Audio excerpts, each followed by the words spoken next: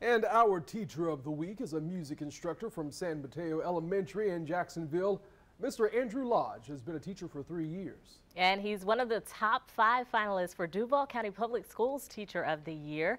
Well, I had the chance to personally meet Mr. Lodge and see what makes him such a great teacher. I'm a teacher of the week on the news I watch every morning.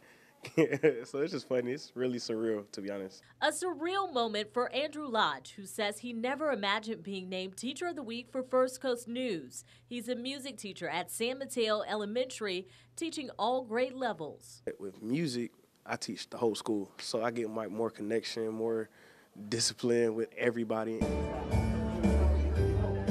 Lodge was voted as a finalist for Duval County's Teacher of the Year. He says it's a different path than he planned to take, but he feels it has been worth it.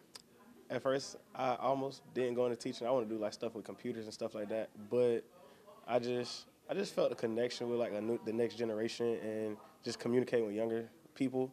I don't like accolades. I'd rather be in the background, just do my job and go home. Like, I don't need to be in front of the camera. I don't want the titles. I just teach, talk, crack jokes, go home. Destiny McKeever, First Coast News, on your side.